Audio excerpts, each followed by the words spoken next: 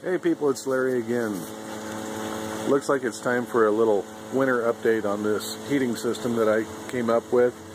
I'm guessing I must have sparked some interest because there's people apparently building these or variants of this design, and I'm getting a lot of questions again, as always, by private message instead of in comments. First off, I'm going to say that, I didn't go into this with any kind of a scientific plan in mind. All I did is go into this by first searching on the internet, for concepts that work, things that don't work, and such. This is actually nothing more than a big experiment, and I guess I got lucky because, like I said, I'm not a scientist or anything. I didn't go into this with a scientific plan, it just worked. But there's a few questions that I'm going to answer here, and hopefully I won't forget any of them. One question was about this play sand that I filled, the enclosure for the barrel stove in.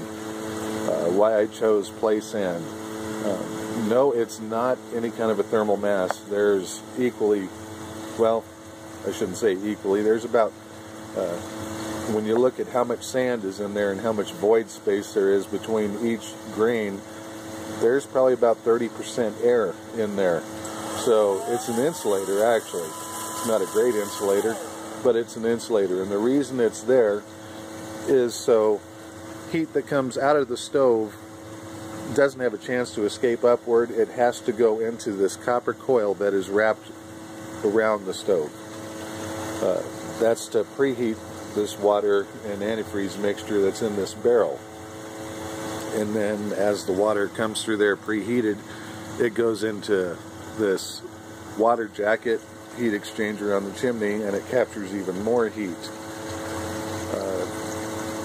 Like I said, it's not a thermal mass, it's just an insulator to force heat, as much heat as possible, into the water.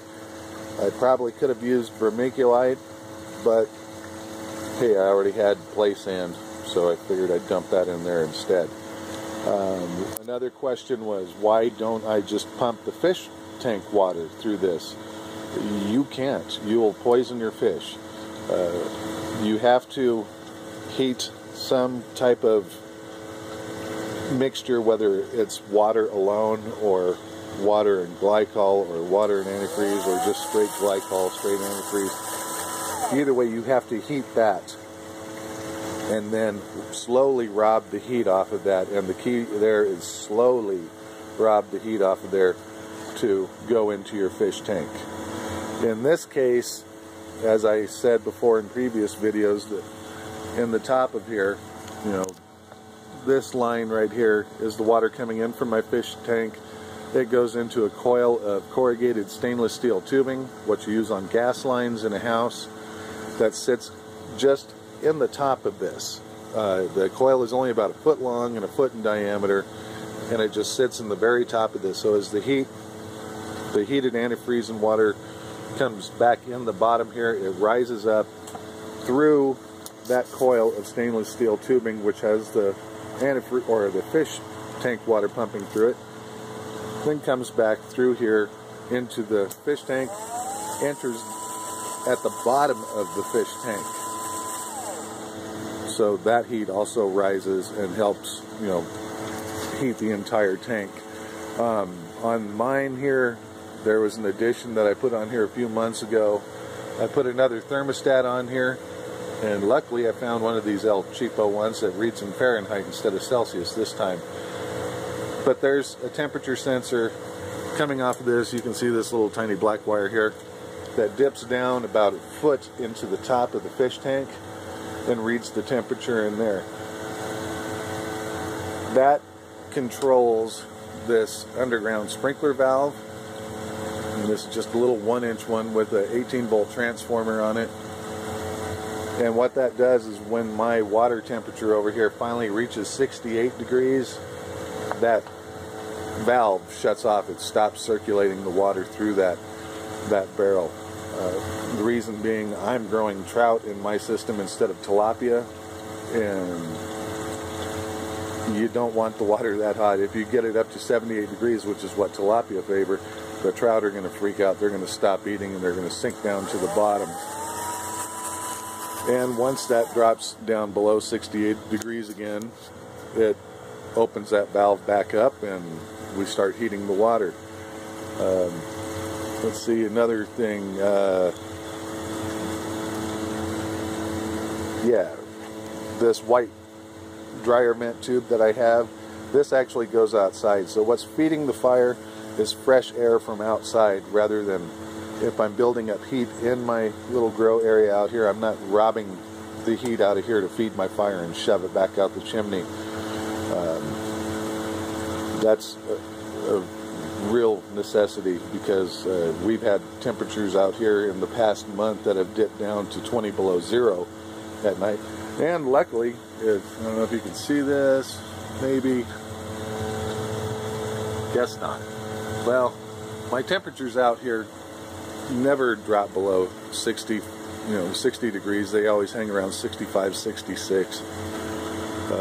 And the water in the fish tank and the sump and the water and antifreeze mixture in this barrel, if I run this stove for about 3 or 4 hours a day, that's generally enough to give me enough heat to last until the next morning. And like I said, it does not drop below 60 degrees out here. What else here? I replaced the little dial timer that I had on here, and I put a little digital El Cheapo countdown timer on here. Those dial timers, they don't work well. Sorry, they wear out in no time flat. So I switched to something digital instead. Can't really think of anything else here. Oh, yeah, one more. You don't have to build a pellet stove if you want to do this. A person can use just a general barrel stove burning plain old firewood. I went this route because I want something that I can light and I feel safe leaving the house and leaving this thing burning. You could achieve the same results just by using a larger barrel stove that burns firewood, because when you think about it, and this is what I found here, this was not any kind of scientific research, but as soon as the water and antifreeze mixture in here reaches a temperature that's 10 degrees above your fish tank water, that's when temperature actually starts transferring from there into there. I'm sure there's somebody out there that's an expert in thermodynamics that can explain why that works that way. But here's the deal. If you have a wood burning stove and you just put enough firewood in there to run it 3 or 4 hours, you could achieve the same results. So don't think that you have to go nuts like I did here, making a pellet fed stove that mixes oil, or in this case I'm experimenting with diesel fuel. Why? I had a hard time finding oil this month, so I'm just using diesel fuel this time. It's really clear actually, but you don't have to mess with building a pellet stove. That's, like I said, I had my reasons for doing it. You really don't have to do that. If you just want to use, heck, even commercially built pellet stove and put a coil in there to capture heat from your fire in that, you could do that just as easily. But that's about it, people. If there's any other questions, please post them as comments rather than in private messages to me, because that way everybody benefits from the answer rather than just you. So that's about it. Have a good one. We'll see you the next time around.